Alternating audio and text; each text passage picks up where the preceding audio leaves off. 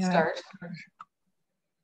So we have just before we get like properly started, if you want to see are you going to be talking about the captions, Sarah? I can't remember. Yes, I think you put some instructions in there about captions, yes. Never mind, then just carry on.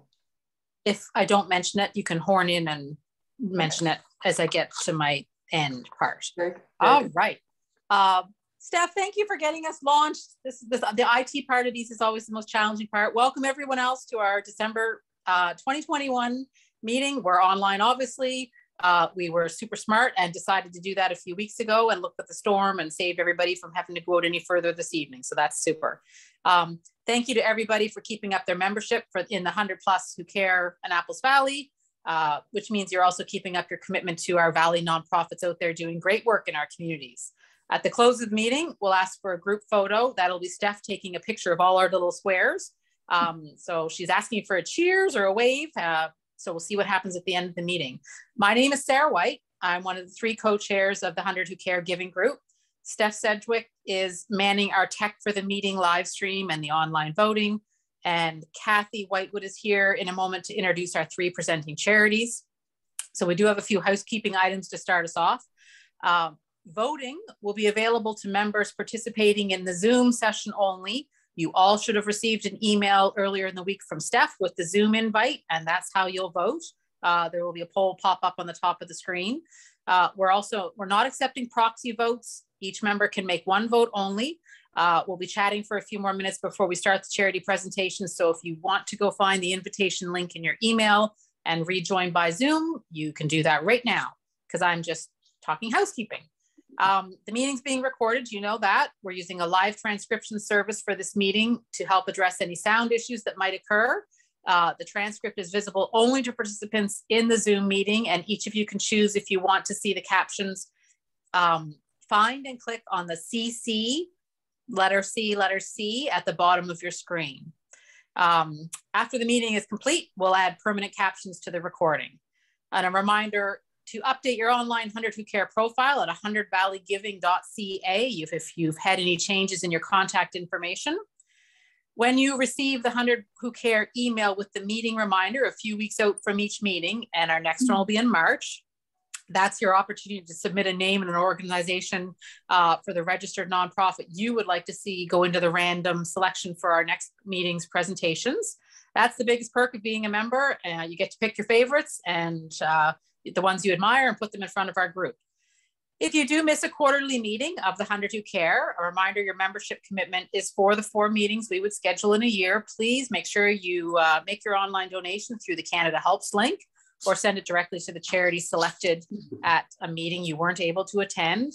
That ensures our chapter lives up to its goal of members making a combined donation.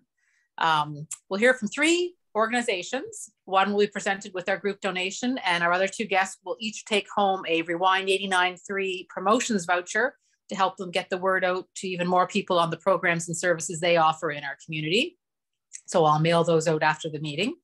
While we collect the votes, we'll open the floor in a little bit for a brief time. Anyone who has any updates or information from other groups or charities or local events you think we should all know about, that's a good opportunity to have the floor. And once we know our winner, we create a fundraising page on canadahelps.ca. When possible, we post the page link directly into the chat during the meeting. That's Steph working her IT magic.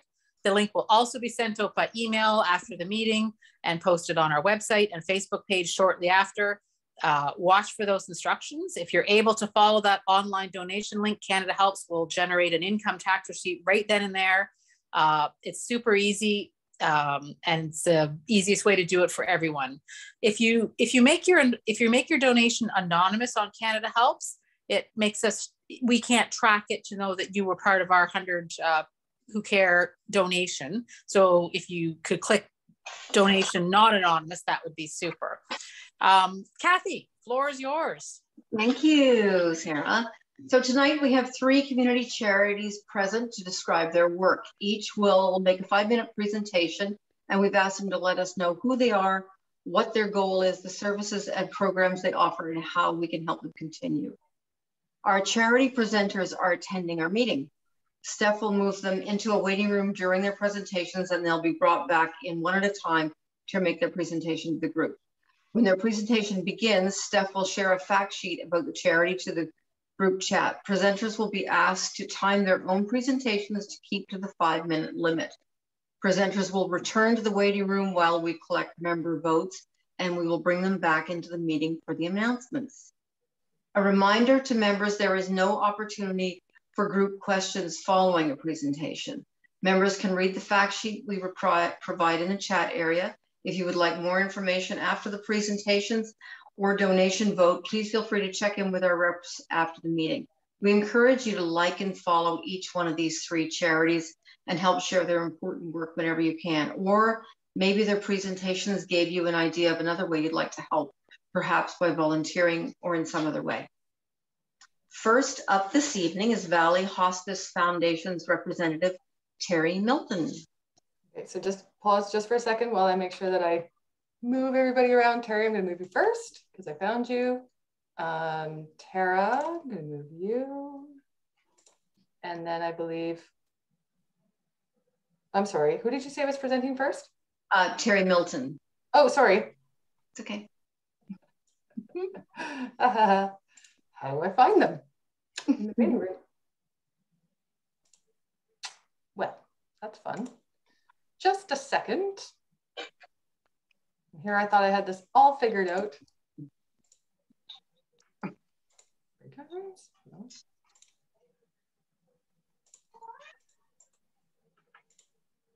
Well, okay. Talk amongst yourselves. This might just take me a second. What is it, Frank? Would you like to meet Frankie? Come here, baby. Come say hi. Does anybody know how to get them back out of the waiting room? I thought I could do it before, but I don't see them at all now. Yeah, I've never done that. I have no idea. Shoot. Okay. All right. Talk amongst yourselves.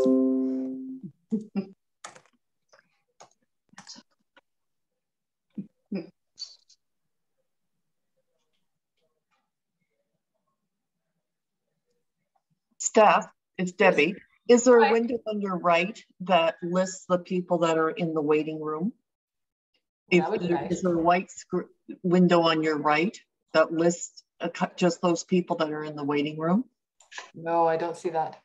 Because that's what's happened with me before, and I could just admit them back in. Yeah, that's what I expected to happen. Okay.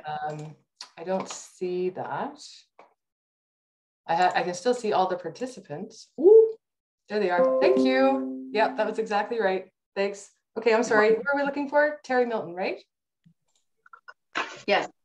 Figured it out. Terry will be presenting, and Dawn in the town of Middleton and Tara should be in the waiting room. Yes, those two. Tara and Dawn. Yes. Yeah. Okay. Sorry about that. Carry on. Terry, you can go right ahead. I made a mistake about that. Sorry. Thank you. Hello, my name is Terry Milton. I'm on the board of the Valley Hospice Foundation. I'm really proud to serve on this foundation in honor of my mother, Colleen. After a 2-year battle with malignant meningioma and 3 brain surgeries, she received a terminal diagnosis and she became eligible for hospice care in Langley, BC.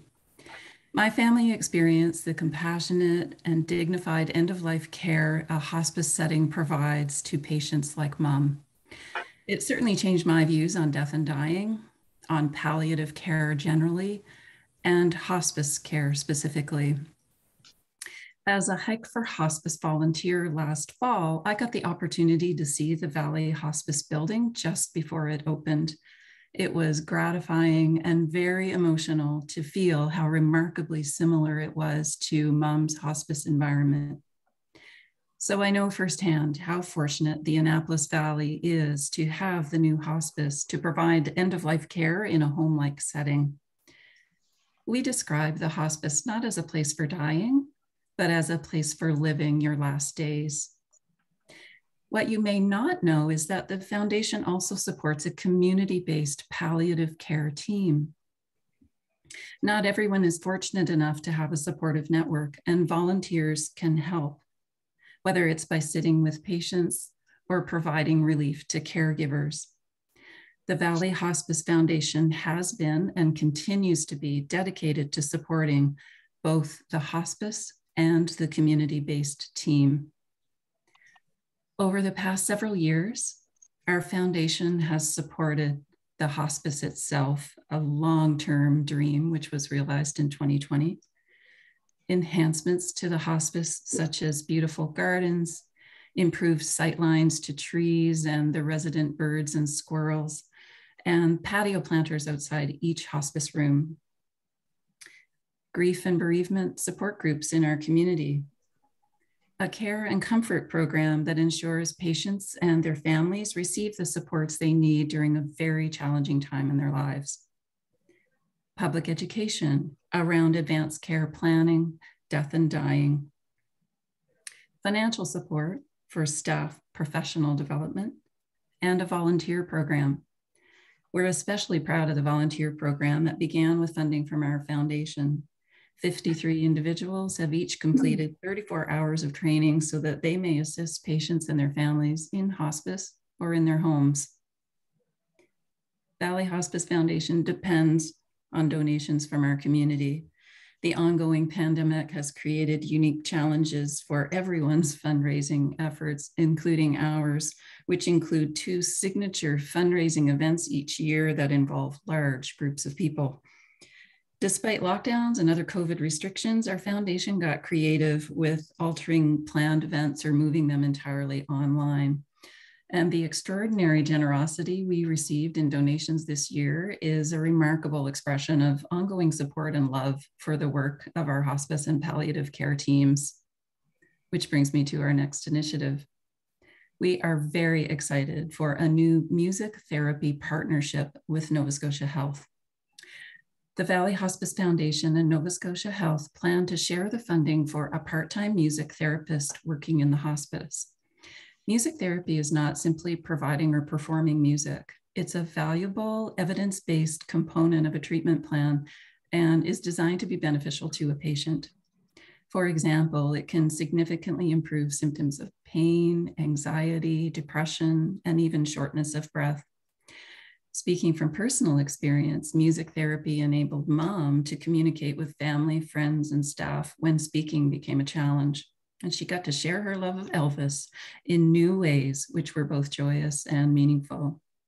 The foundation is hopeful that with additional funding, we will be able to expand the music therapy program within the hospice and be able to consider providing it to the community. We are asking for your support toward the funding of a part-time music therapy position at Valley Hospice. This will undoubtedly enhance patients' experiences during end of life. Thank you for inviting the Valley Hospice Foundation to participate this evening and for considering our request. Thank you, Terry. Thanks. Next, I'd like to introduce you to Tara Cockman with SOAR, Survivors of Abuse Recovering. All right, I'm just gonna move Terry back into the waiting room now that I know what I'm doing.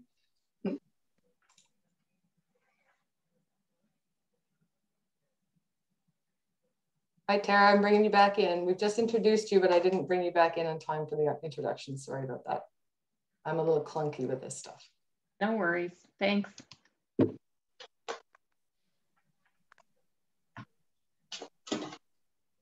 You can go ahead whenever you're ready. Good evening, everyone. I'd like to thank you for inviting me to speak with you this evening. My name is Tara Cockman, and I'm a board member at SOAR. SOAR stands for Survivors of Abuse Recovering. And tonight, I'm here to speak with you about a topic that's taboo, that a lot of people kind of gasp when they hear about. It's childhood sexual abuse. I'm a survivor of childhood sexual abuse, and I speak from my own experience. So when you tell someone that you're a survivor, a lot of people gasp and they feel very uncomfortable and don't know what to say. And they really put a lot of pressure on survivors not to say anything. So that leaves us with, where should we go? For those who have coverage and turn to seeking a therapist, There is a shortage and long wait lists. For those who don't have coverage, the public system is overrun, and even Avalon Sexual Assault Center has closed its wait list because they are overrun as well. So that is why our organization is so important.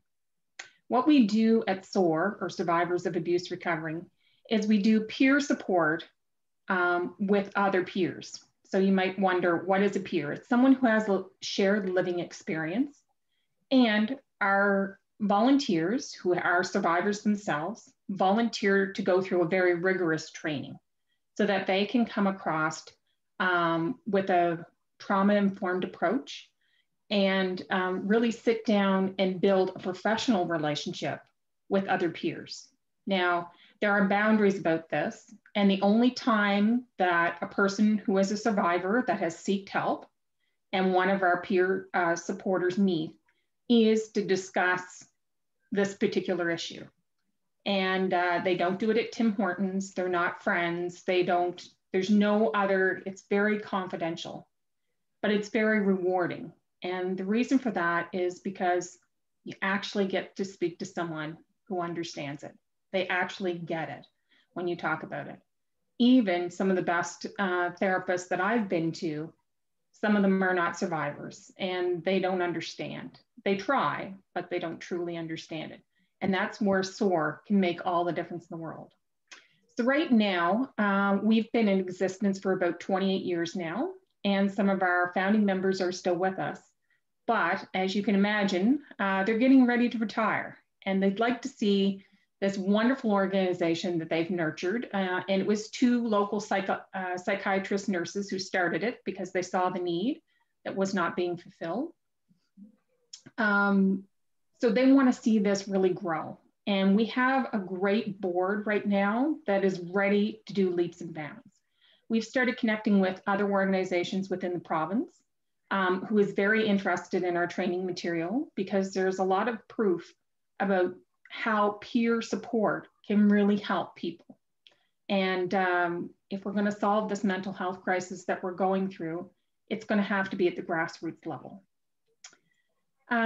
Currently, we have 24 peer supporters trained. About half of them are comfortable going and supporting other peers. And that became a bit of a challenge because we have a wait list. And so we had people who were trained, but not getting out and supporting people. So what we've come up with, we've started a new peer mentoring program. So those are folks who have been supporting other people who want to help mentor other peer supporters. And hopefully this will help people get over that hump so they're able to help others. Often survivors, there's a lot of confidence issues. As you can imagine, there's also a lot of family issues. And that is another area where we're looking to expand. This has a tremendous impact on families, including children. When they see mom or dad having a reaction or reliving a memory, and they don't understand why they're reacting that way. And of course, their partner really doesn't understand either. We want to provide a support group for their partners so that they can help support the entire family through the process. We also know with the Me Too movement, more and more people are becoming more comfortable with coming out and wanting to have that conversation and discuss what has happened to them. And when it first, if you haven't remembered it your whole life, you can feel like you're going crazy when this starts to come back. There's a lot of different experiences that people have.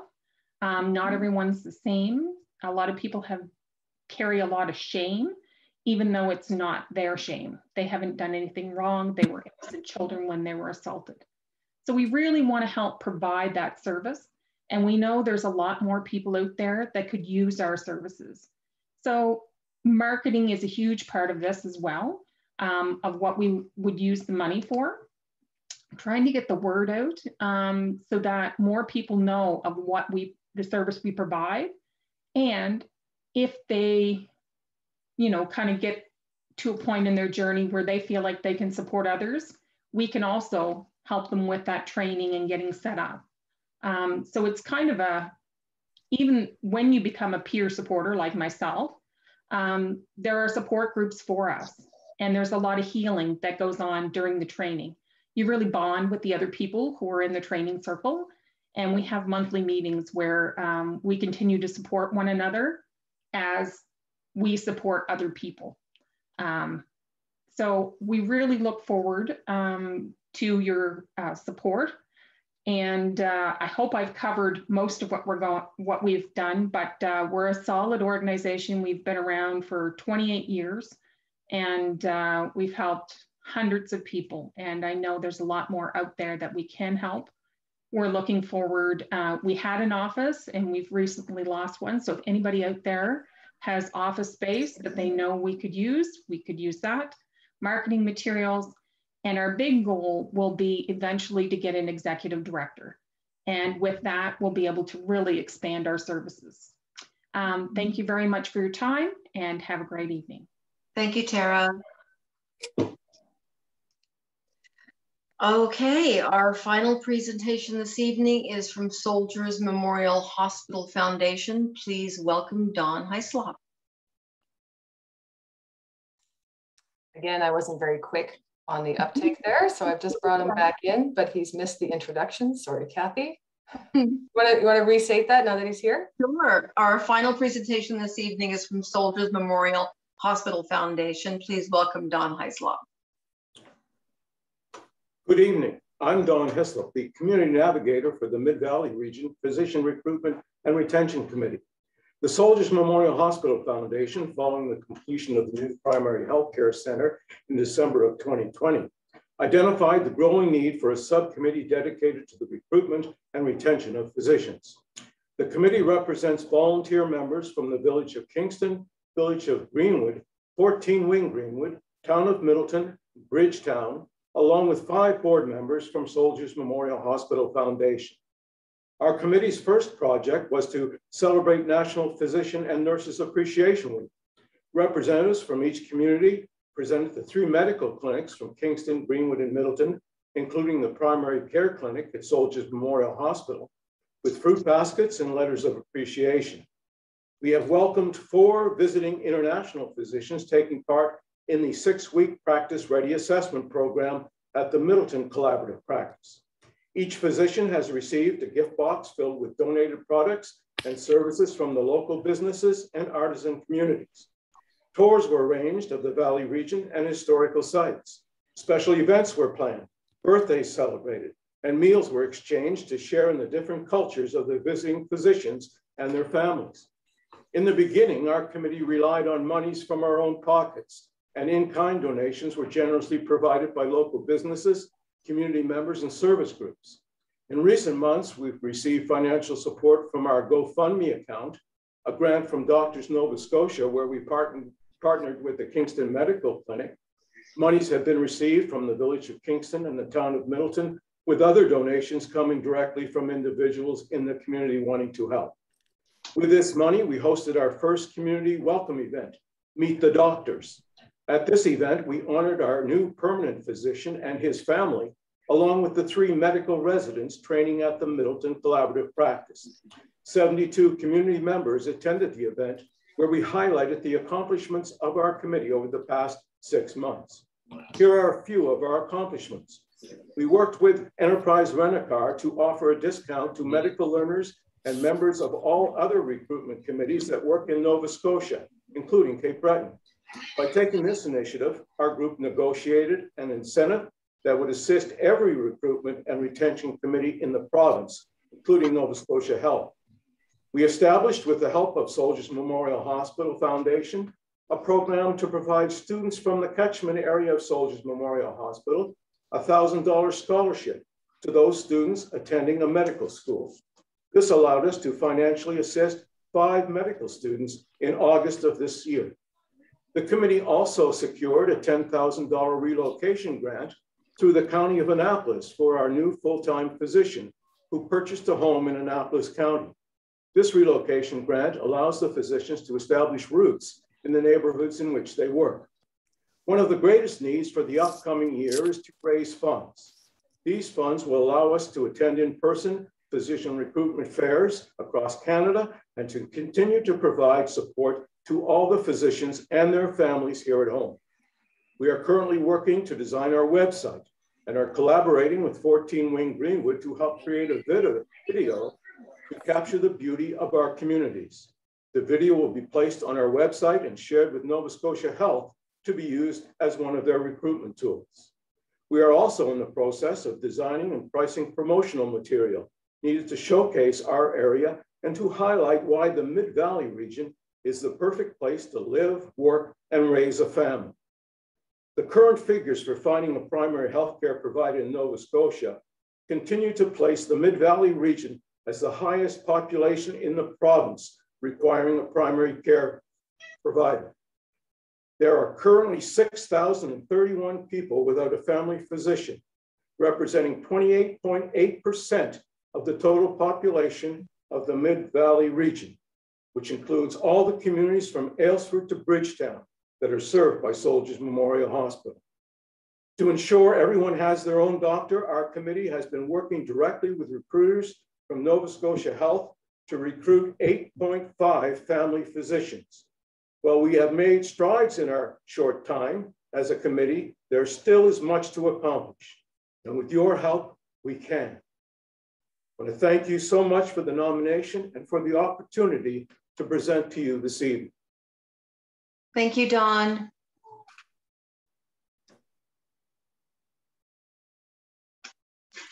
Okay, I've put all three presenters back in the waiting room.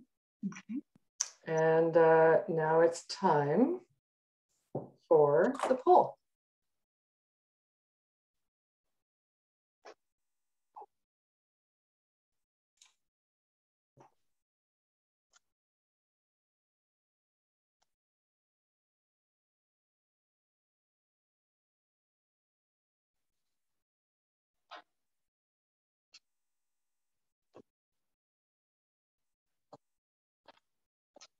Just a reminder while we're doing this that people who are watching the video through Facebook aren't going to see this poll, so your vote won't be counted. One of us might be checking Facebook in case any messages come through there. Sarah, were you going to do that? I can, or Kathy, are you more nimble, or shall I? I've been on there. I haven't seen anything pop up. Okay, let's make Kathy do it. Okay. Do you like I just threw you guys in that one? Yeah, no problem. Well, maybe just wait a couple of minutes. We've got, it's one vote waiting in this group. I don't see a poll. It might be me not voted yet. Oh, okay. Well, if you don't see it, you can send it to me in the private chat if you like. Okay. Wait, let me see if I've got anything in here.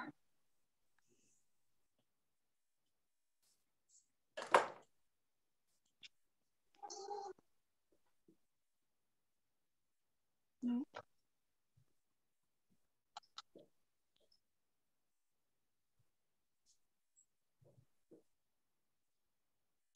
I think I did it, Steph, if I'm the last person. I got you there. Yep, I got you. It seems to me I was the last person at a past meeting. Oh, is that right? I'm not.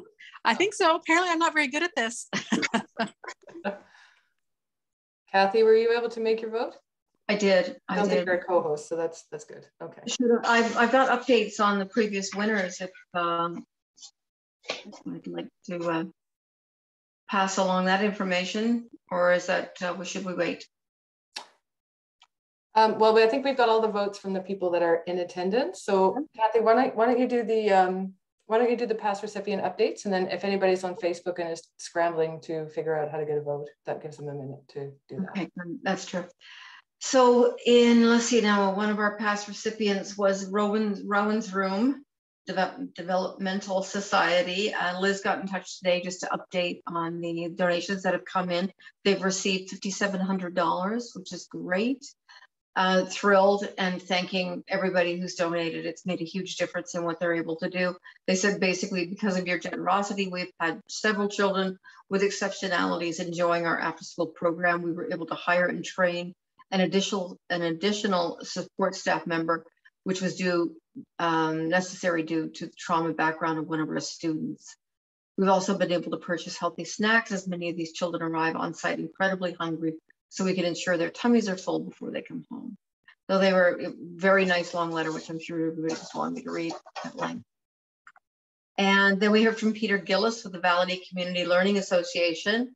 They've received a total of $4,500 from our organizational members.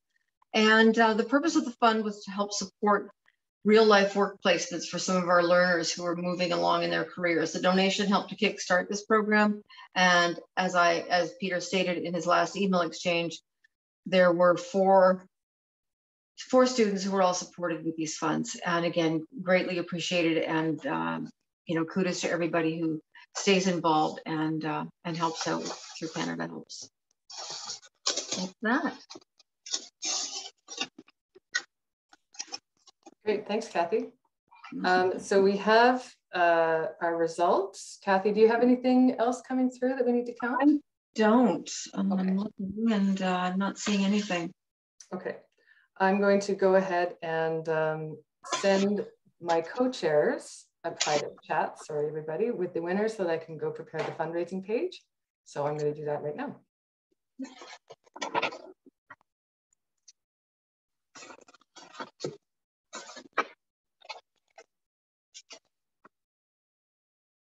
Okay, Kathy and Sarah, did you see that message? I did, thank you. Okay, I'm going to take off my video while I go and set Okay. set up. Sure. Thanks everyone. The voting poll is closed. Steph's off getting us geared up, so we'll know the results in a moment. And before we know, we've got a few items to share. When we meet in person, and because they're good friends in the background, Maritime Express Cider, they let us use the ballroom in the Main Street station as for our in-person meetings. So always thankful of them. We've got our 2022 dates booked, so hopefully we get to be back there pretty soon. BrightWeb's Design sponsors and manages our awesome website at 100valleygiving.ca. And Rewind 89.3 is our gift sponsor, has been for years, and we thank them very much. They provide on-air promotion vouchers for our presenting charities. And if you're interested in becoming a sponsor for one or more of our meetings, you can contact us. The odd time we're looking for some postage, we might look for a Facebook boost to help let more people know about our upcoming meetings and how to become a member. So we'd love to have a hand in that, because we don't have a bank account. We all just kind of wing it and use our connections and see what we can. Kathy, your cat's tail just walked across there. I'm totally distracted. I'm so used to that, but sorry about that. Dawn, Tara, Terry, thanks very much for your time this evening. And thank you very much for the work you do on behalf of the community. It was great hearing from all three of you. All those projects are near and dear to your hearts, and we can all see how they make a difference in the community, or can make a difference in the community. So we'll be in touch with each of you after the meeting for any next steps. Steph, are you ready? No, I'm close. Okay, so this will be the open floor. I expect everybody is busy in their own little circles with Christmassy community efforts, projects and whatnot. If anybody had anything they'd like to share, jump in and share your project. How maybe there might be something there that grabs my attention or somebody else's, and we might want to pitch in and help. I'm through our office, Royal LePage Atlantic, we're collecting donations to go to the local shelters this Christmas. We do it every year, pajama drive, and donations primarily go to Chrysalis House and the Portal. Sometimes we have enough, one of our members will go to the Bridgewater shelter and support that. One of our huge sponsors is Giant Tiger. They're amazing to help out. They're looking for things a little bit different this year, looking for some more personal items for the gals at the shelter, like journals and things that they can use to kind of get their person back, if you know what I mean. Little inspiring notebooks. I forget what they called it, but there are journals that have inspiring messages on every page, that kind of thing. So pajamas, anything like that, just feel free to drop them off at our office if you collect anything. Every bit counts. Makes a big difference. We're at 8999 Commercial Street in New Midas. 9 to 5 Monday. Great, thanks. Perfect. Anyone else have a project underway right now or in the new year that we should be aware of? I was going to bring up that there was, I forgot to look it up before the meeting, so I don't remember all the details because that's how I roll. But there was a like a choir association that was setting up, I think there were outdoor Christmas caroling events. There's I saw that, yeah. And I think they've done a couple elsewhere as well. And I thought that was really cool. So I wanted to tell you guys about that. But and I think I saw that in Wolfville, the Acadia Chorus, the Acadia University Choir was doing some of it downtown. And I'm not sure if all the dates have passed, but I can't expect that they are. There might be more to come. Lots of community recreation programs, outdoor activities. I do see in Wolfville the photo op down by the gazebo on the waterfront with their beautiful wreath. If there's a season to get outside and a reason because of a pandemic, outdoor activities, this seems to be, a lot of communities are making an effort to make spaces for us to go. So it'd be nice to support them. If you see something super, make sure you let them know. Mm-hmm. And you can always post, we don't get a lot of people outside of us three co-chairs posting on the Facebook page, but we'd be happy to see stuff appear on there as well. Okay. Yeah, good idea. Okay. So I'm ready, unless anybody else has any more announcements they'd like to make. Go for it. All right. So tonight, December 9th, I am happy to announce the recipient of our group donation for the 100 Who Caregiving group is SOAR, Survivors of Abuse Recovering. The Soldiers Memorial Hospital and the Valley Hospice Foundation will both receive Rewind 89.3 promotion vouchers to help support your ongoing projects. So congratulations, that's fantastic. The Canada Helps fundraising page link has not been shared yet. I'm going to do that right now. And as soon as this meeting is over, the link will be also posted on our social media and sent out in an email so that everybody can find it. Members, watch for that donation link in your email. Donating online is by far the fastest and simplest way to make your donation. And it's also the easiest for the charities because then they don't have to write out receipts and put them in the mail. So before we sign off, if you can give me just a couple minutes, I'd love to do a big cheers. If your camera's on and your clothes are on, we'll do a little group photo and give a big cheers to all of our members and our charities. So we can just hold on while I get this set up.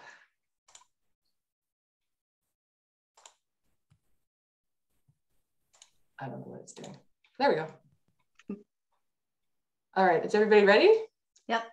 Awesome. Okay, let's do a couple because this is new for me. Cheers.